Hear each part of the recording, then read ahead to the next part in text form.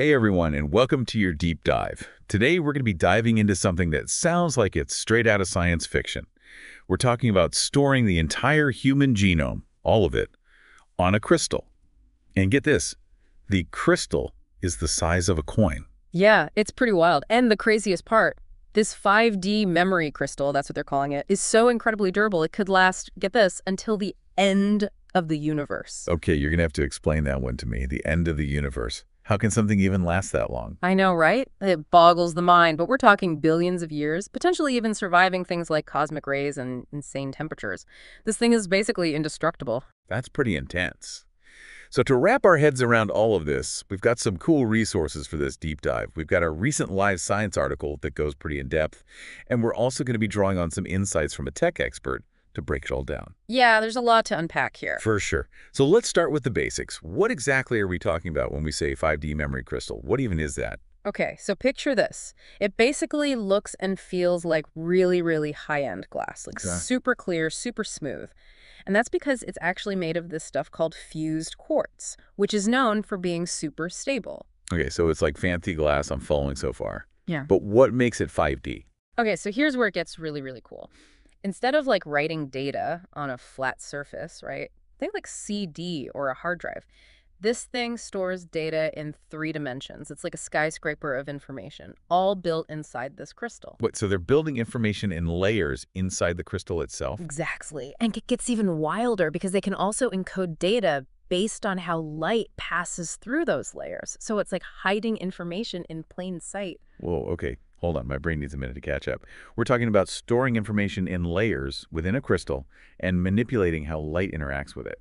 That's some next-level stuff. It is, and it's because of this crazy technique that they can pack a truly mind-blowing amount of information into a tiny, tiny space. Okay, so cut to the chase. Just how much data are we talking about here? Give me some context. All right, so we're talking 360 terabytes on a single crystal. 350 terabytes. Okay, to be honest, I have no idea what that means in practical terms. Okay, think of it like this. That's like more than 5,000 iPhones worth of storage. 5,000 iPhones. Now you're talking my language. You could fit your entire digital life on one of these crystals, every photo, every video, your entire music library, and still have room for the whole human genome. So you're telling me I can fit all my embarrassing karaoke videos, A and D, the entire human genome, on something smaller than a pancake? Pretty much, yeah. Okay, that's both impressive and a little terrifying at the same time.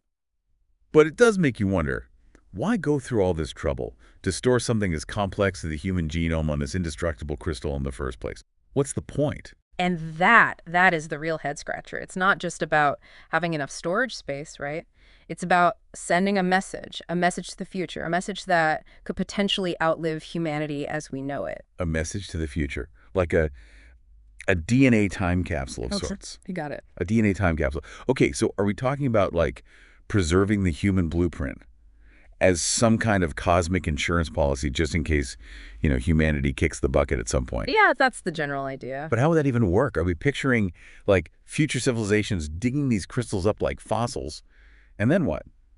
Plugging them into some futuristic DNA reader or something? Well, it's not quite as simple as just, plugging in a USB drive. But yeah, you're on the right track. It's definitely a long shot.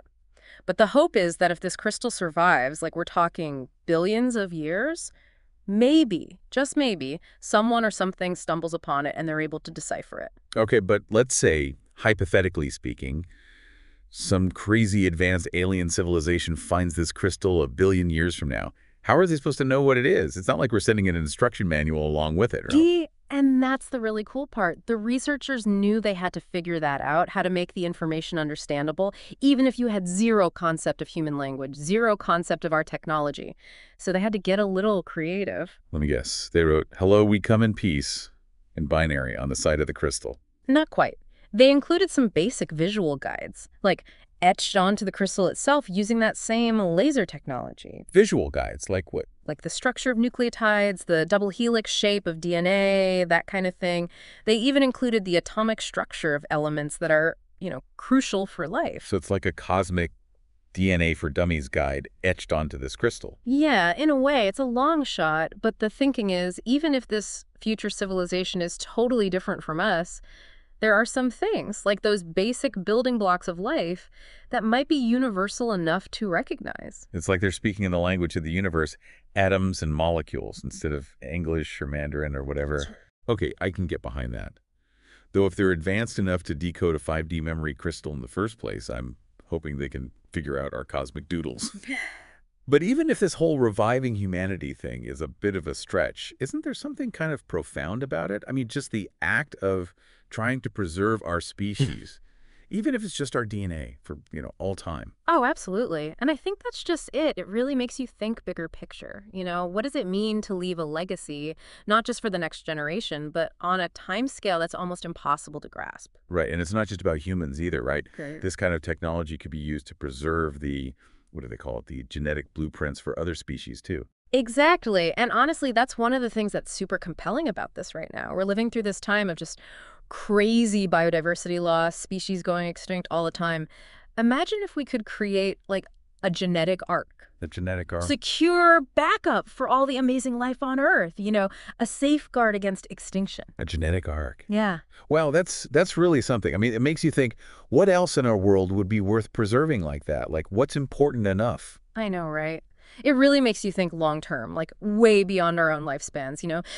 But putting aside the big philosophical questions for a second, there are some practical uses for this technology too, even right now. Okay, so what are we talking about here? What kind of practical uses? Well, one big one is space exploration. Like, think about it. Sending data back from distant planets, it's already a huge pain. You've got these big, clunky hard drives. They're fragile. But with this crystal technology, you could pack a ton of information onto something tiny and send it off to another solar system.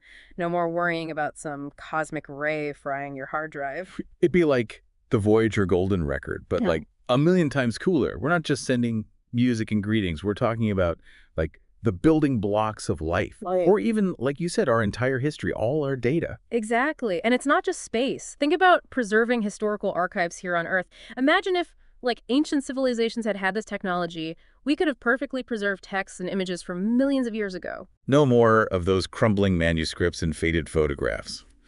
Though, would we even be able to read that information in a million years, you think? I mean, technology moves so fast.